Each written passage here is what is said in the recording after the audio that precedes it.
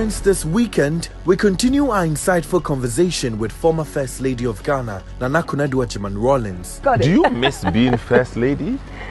No. Not miss as in you want to go back, but do you have memories? Good and bad. I can imagine. Good and bad. Is it a lonely place? It depends on how you look at it. I was too busy to be lonely. I decided to take a course in interior decorating, and I got a place in London School of something like that.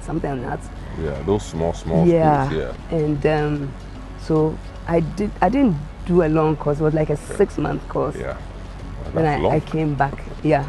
And started working with UTC. Okay. I was very busy. Christmas time, we make all the Christmas things. Remember as a kid, with all the lights. Yeah. And they come and stand outside and say, "Hey, you you only." It's a woman. It's a woman doing it. Yeah. And somebody said, "No, it's a man. He just looks small."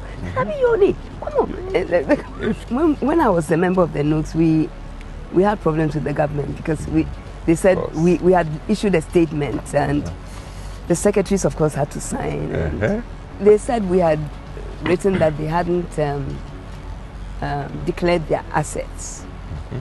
So they took us to Parliament and washed us down in Parliament. Whoa. I was late getting to Parliament, luckily. They said, "Okay, tell us what you are saying we should do." I was outside the Parliament House. I was very happy. Catch this episode as our host, Samuel Atamensa, sits with former First Lady of Ghana, Nana Konadu Agyeman-Rawlings, on Footprints this Saturday at 9 a.m. with a repeat on Sunday at 4 p.m. only on Citi TV. Footprints is proudly sponsored by Creamy Plus Evaporated Milk.